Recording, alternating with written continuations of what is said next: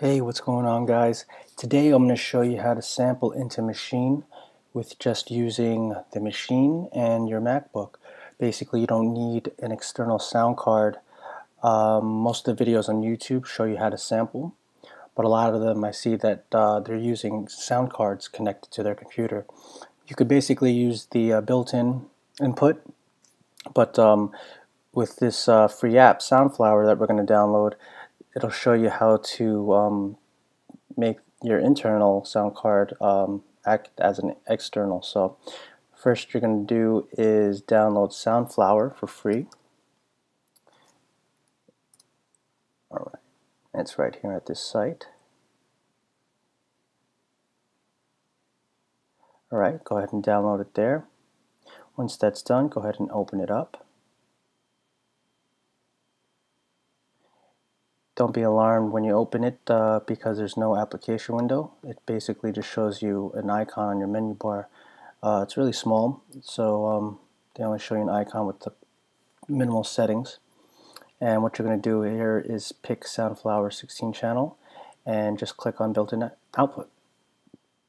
From there, you're going to hit the option key, click on your audio icon, make sure your input device is Soundflower 16. I'm sorry, your output device is Soundflower 16. Right now I'm using the mic for the input, so all you need is really the output. And then we're going to go ahead and open up Maschine and set up the preferences there.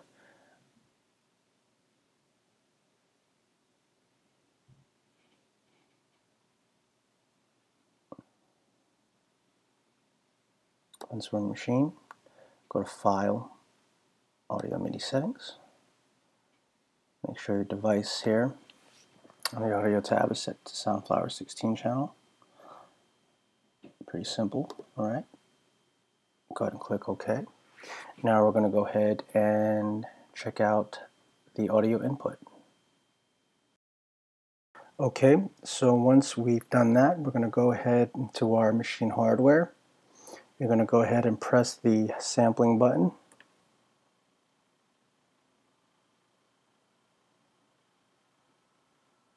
Make sure that your input is set to input 1 left and right.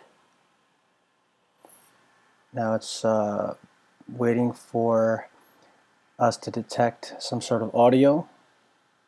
So we'll go ahead and open up YouTube, sample from there. And you can also, open up iTunes, open up Serato. Anything with audio from your computer will be sampled into here.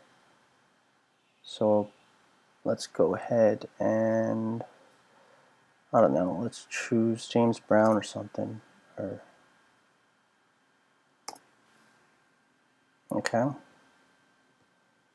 Let's go ahead and play that and see how that works. Turn up the audio a little bit. Alright, as you can see,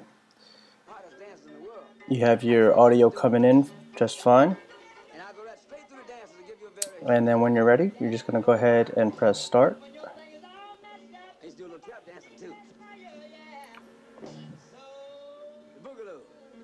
So it's recording right now. When you're done, hit stop. As you can see, there's our file. And I guess we signed it to this pad. So